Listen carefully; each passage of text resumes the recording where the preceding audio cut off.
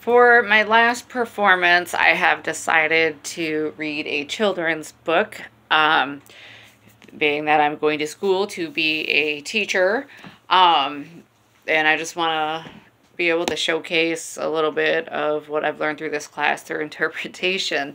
So today I will be reading to you with illustration a book by, I think it's Basimi Toyenada, with illustrations from Samguyan, Bangladesh, created by Matt Williams, who is a cunning linguist. And this book is called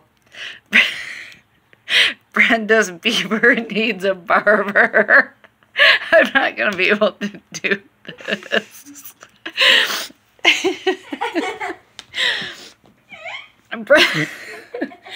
Brenda has a beaver, and she's ready to confess.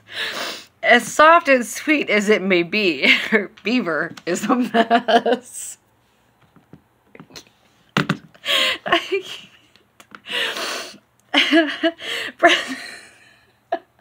Brenda's beaver is big. Brenda's beaver is hairy. Every guy who sees it says Brenda's beaver is scary. There's no way I'm going to be able to do this. Why are you doing this book? Brenda took her beaver for a swim down at the lake. But by the look she received, she figured it was a mistake. Because it's funny.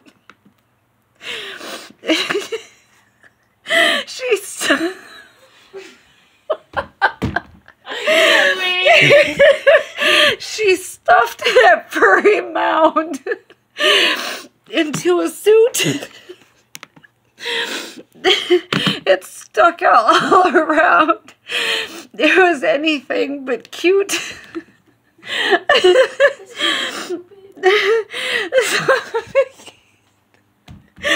Some who saw it laughed. Others were just stunned. Brenda's beaver was hanging out, soaking up the sun. Oh my God. Her friends could not believe her. They said, "We need to talk." They covered up her beaver and they took her for a walk. "Brenda, dear, listen here. We want to help you out. Your beaver needs a makeover. And it really needs it now." Allison, I can't do this. Oh, God. "I hope we don't seem too pushy," said her biker friend Kim. Your beaver is really too bushy, and we think it needs a trim." Savannah pulled her beaver back to show off what she had done. "Hers has a nice landing patch. It looks like it'd be fun." Christy's beaver is quite rare. It could be worth $1 million. Hers is bare. It has no hair. Her beaver is Brazilian. I don't think this should be a kid's book.